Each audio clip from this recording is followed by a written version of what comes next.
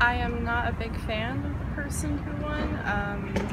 I think he is very divisive. Well, I think that the elections are kind of disappointing, and based on the limited amount I've seen of Donald Trump, it really is. It's concerning about where the country will go after he takes his position.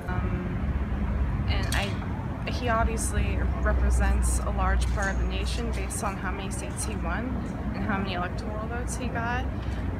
But there's a large part of people who don't really agree with him. And I don't really agree with most of what he says, but he's our president now, so we kind of have to, deal with that.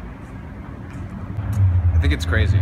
I don't think that Trump should have won. Hillary wasn't a good second, she really wasn't, but definitely Trump shouldn't have won. He's a businessman who rampantly talked racist, sexist nonsense nonstop throughout all his campaign. That did not stop him at all. That's a horrible thing.